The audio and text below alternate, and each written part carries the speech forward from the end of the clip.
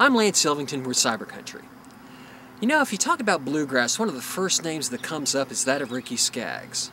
And even with all the trappings of his fame, Ricky still holds tight to the bluegrass traditions that have brought him this far. We'll hit the high notes and talk about his new releases in this Cyber Country Minute. Well, one of the things I love about traditional music is the roots and the foundations are there. I think it's always good to know where you came from. It's good to, traditional bluegrass is like doing the basics. I mean, Tiger Woods is the best at what he does because he does the basics real well. He goes out and keeps hitting golf balls day after day after day after day. Hundreds, doing the same thing. Great musicians play the scales. They just play them over and over and over again. And bluegrass music, for me, is going back and playing the traditional stuff over and over and over again, being great at what you play, and then being able to expand and opening up your ears to new sounds and creating new stuff for yourself. I've seen you on stage before many times, and the thing I like about it is you seem to make each show new. How tough is it to do that? Gosh. I think what we try to do is when we can incorporate a new CD project like the Cracker Barrel CD. That'll be a different show tonight. I'm bringing out the Whites with me tonight.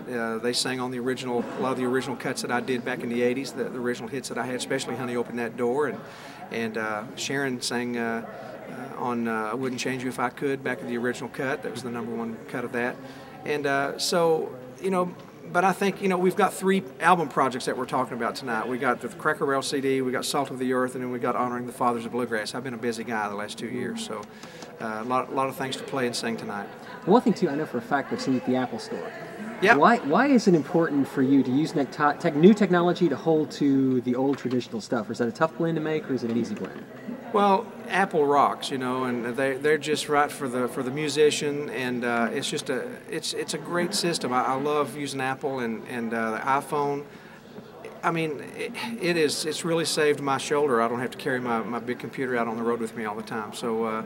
And the new 2.0 software has lots of Bible programs that I can download, and so I don't have to carry lots of weight now. So I can just be real portable and say hello when someone rings. Now we need to give you your Apple geek status here in Nashville. Hey, come on! Hey, this is Ricky Skaggs. You really should pick up a copy of High Notes at Cracker Barrel, only at Cracker Barrel, and then order a really nice hot plate of fried chicken on Sundays. That's the fried chicken day. Mashed potatoes, greens, corn, and pinto beans, and lots of cornbread, and butter, and honey, and iced tea.